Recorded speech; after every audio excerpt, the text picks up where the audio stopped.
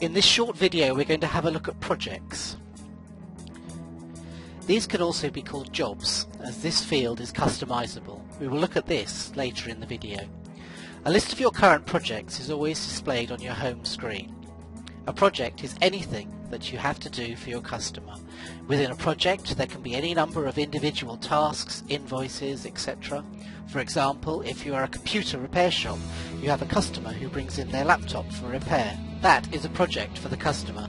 It has any number of tasks attached to it, meetings, phone calls, and can have one or more invoices. When invoiced and paid, the project is closed. The same customer might then need his desktop repaired. This is a new project. Shown now is a general page for a project. You can see that there are many tasks attached to it. All the information related to this project is kept together.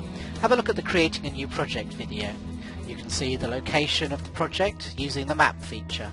From here you can get directions to your customer's site. Zoom out and move the map to get an idea of their location.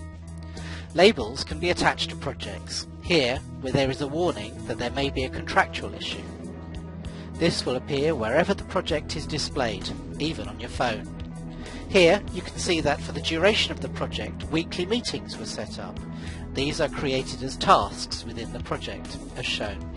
Collapsing the tasks, you can see all the other related items to do with this project. There are all the quotes and invoices and chargeable items associated with the project. These come from products in stock and are dragged into the project when needed. Also, a list of all the people that are working on this project, both from your company and theirs. All attached documents are easy to find too. These can be quotes, invoices, photos or videos. Also, all emails that arrive into your inbox that include the project number in that subject will be automatically attached to the project. Contacts attached to this project can be added or removed here. As mentioned earlier, contacts in a project can be customers, employees or even sites. 1BizApp treats contacts, resources, sites and companies as similar entities. To look at attached documents in more detail, click on Attached Documents. Here we'll have a look at the detail of the quotation. Click on the document name and the document will open.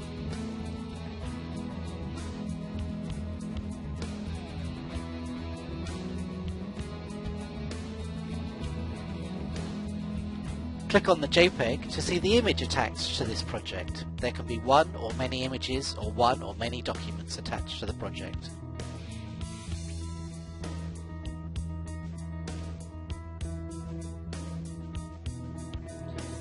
There are no related emails to this project, but they would have been here if there were.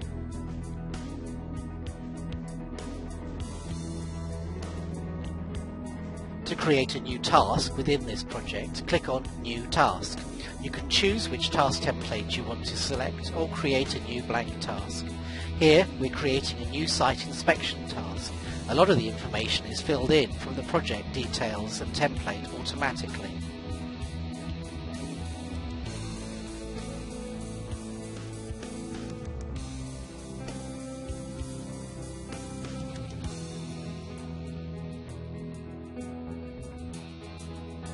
We mentioned earlier that projects could also be called jobs. This is because this definition is customizable to suit your company. Go into Settings, then General Settings. Here you can see the project name word in singular and plural. Change this to whatever you like. Here we're going to call it Jobs.